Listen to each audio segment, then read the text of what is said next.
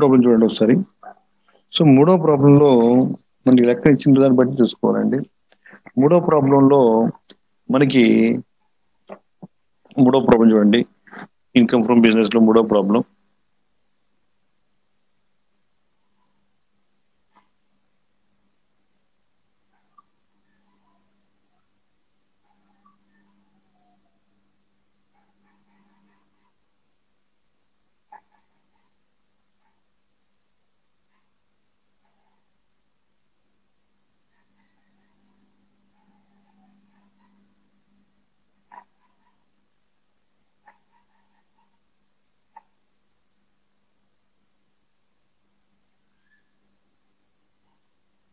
For the following profit and loss account of Nicholas Limited, calculate income from business. So మనకి ఇచ్చిన దాంట్లో from the following profit and loss account of Nicholas Limited, calculate income from business. కింద లాభ నష్టాల ఖాతా నుండి Nicholas limited వారి వ్యాపార ఆదాయాన్ని లెక్కించండి. మనకి ఇంకేమి ఇచ్చాడు ఇక్కడ? మనకి జనరల్ ఎక్స్పెన్స్ ఇచ్చాడు, ఫైర్ ఇన్సూరెన్స్ ఇచ్చాడు. సో జనరల్ ఎక్స్పెన్సెస్ కూడా మనకి ఇదే అవుద్ది, ఫైర్ ఇన్సూరెన్స్ కూడా బిజినెస్.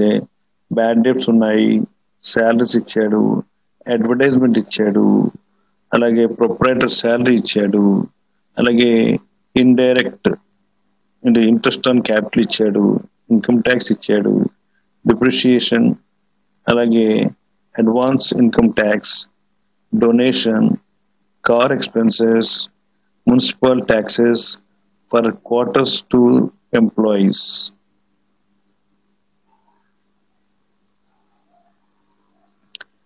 బై బ్యాడ్ డెబ్ట్స్ ఇచ్చాడు, ఇంట్రెస్ట్ ఆన్ గవర్నమెంట్ సెక్యూరిటీస్ ఇచ్చాడు, rent received from employees, interest from debtors for delay of payment ఇచ్చాడు. సో మనకి ఇచ్చిన దాంట్లో నెట్ ప్రాఫిట్ లెక్క ఎంత ఇచ్చాడు చూడండి. నెట్ ప్రాఫిట్ మనకి లెక్కలో 82,000. So net profit as per profit and loss account 80,000 direct చేసుకున్నాం.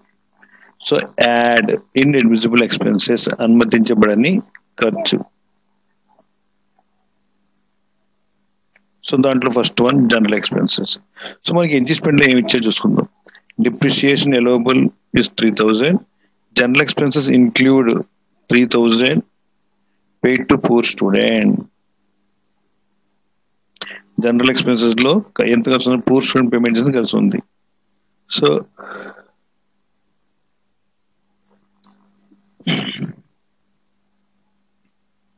జనరల్ ఎక్స్పెన్సెస్ లోంచి మనం 3,000 రూపీస్ వేసుకోవచ్చు. So next fire insurance. So fire insurance మనకి ఏమవుతుందండి? అది మనకి అలౌడ్ ఎక్స్పెన్సెస్ అవుద్ది, అంటే మనకి అనుమతించబడిన ఖర్చు అవుద్ది. అలాగే బ్యాడ్ డెబ్ట్స్ కూడా మనకి అనుమతించింది, శాలరీస్ కూడా మనకి అనుమతించింది, అడ్వర్టైజ్మెంట్ కూడా మనకి అనుమతించింది అవుద్ది, ఎందుకంటే ఇవి లీగల్ గా ఉన్నవి. సో ప్రొపరేటర్ శాలరీ, యజమానికి చెల్లించే జీతం, అది మాత్రం ఇన్ఎడ్మిసిబుల్ ఎక్స్పెన్సెస్ కింద చూపించాలి. So 25,000 ఇన్ఎడ్మిసిబుల్ expenses. ఇన్కమ్ ట్యాక్స్ ఇది ఆల్సో మనకి ఇన్ఎడ్మిసిబుల్ ఎక్స్పెన్సెస్.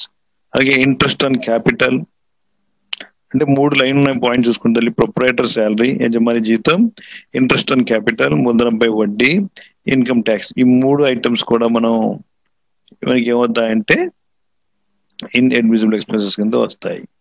సో నెక్స్ట్ వచ్చేది డిప్రిషియేషన్. సో సర్దుబాట్లు ఇచ్చాడు కాబట్టి ఇక్కడ తీసుకున్న డిప్రిషియేషన్. సర్దుబాట్లు ఇవ్వకపోతే ఇక్కడ తీసుకోకూడదు. Okay. So next advance income tax also ఇన్ఎడ్మిసిబుల్ expense అవుతాయి. డొనేషన్ ఇస్ ఆల్సో మనకి ఇన్ఎడ్మిసిబుల్ ఎక్స్పెన్స్ వస్తాయి.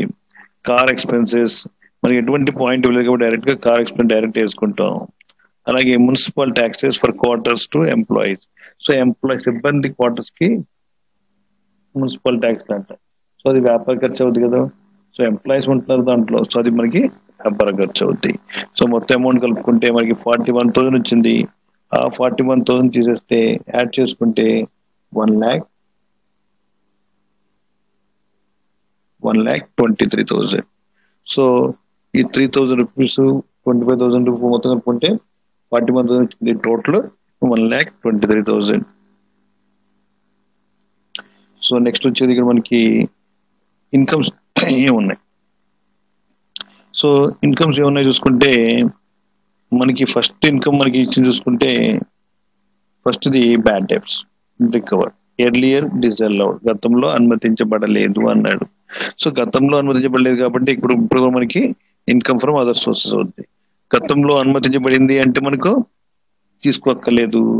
ఎందుకు తీసుకోక్కర్లేదు అంటే డిసల్లౌడ్ ఎర్లియర్ అయితే ఆల్రెడీ దీని బ్యాడ్ డెబ్ట్స్ కింద అలౌ చేశారు అనమాట. సో ఇప్పుడు వచ్చింది. సో మనకి ఏమవుతుంది, మనకి అది బిజినెస్ ఇన్కమ్ అవుతుంది కాబట్టి దీన్ని చూపించక్కర్లేదు. సో డిసల్లౌడ్ కాబట్టి చూపించాలి.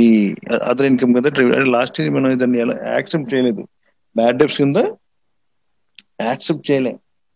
సో ఆ అమౌంట్ తిరిగి వచ్చింది. అప్పుడు ఏమవుతుంది, మనకి అక్కడ యాక్సెప్ట్ చేయలేదు కాబట్టి అక్కడ బిజినెస్ కింద చూపించలేదు కాబట్టి ఇక్కడ ఏమవుతుంది, మనకి ఇన్కమ్ ఫ్రమ్ అదర్ సోర్స్ చూపించాలి.